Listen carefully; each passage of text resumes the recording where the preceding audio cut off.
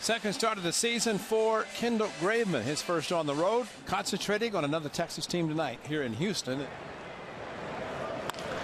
Taps this one to Graveman, who spins, fires to second for one, on to first, a double play. So just like that, Graveman's out of the inning. Oh, there it is. Good pitch there, strike three called. So Valbuena sees three pitches, and he's going to sit down. Granted, that's a great pitch thrown by Graveman. Graveman grabs it, and that's out number one.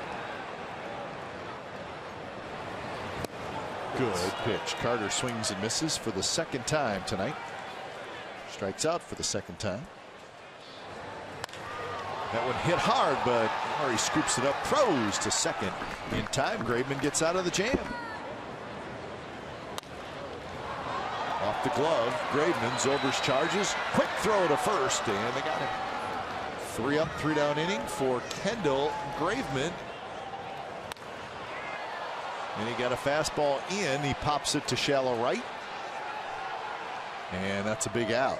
So 5 1/3 innings from Kendall Graveman, and the youngster did good today. Worked himself out of some jams. He's got a chance to get a win. Kendall Graveman, who's 1 out away from getting his first major league win.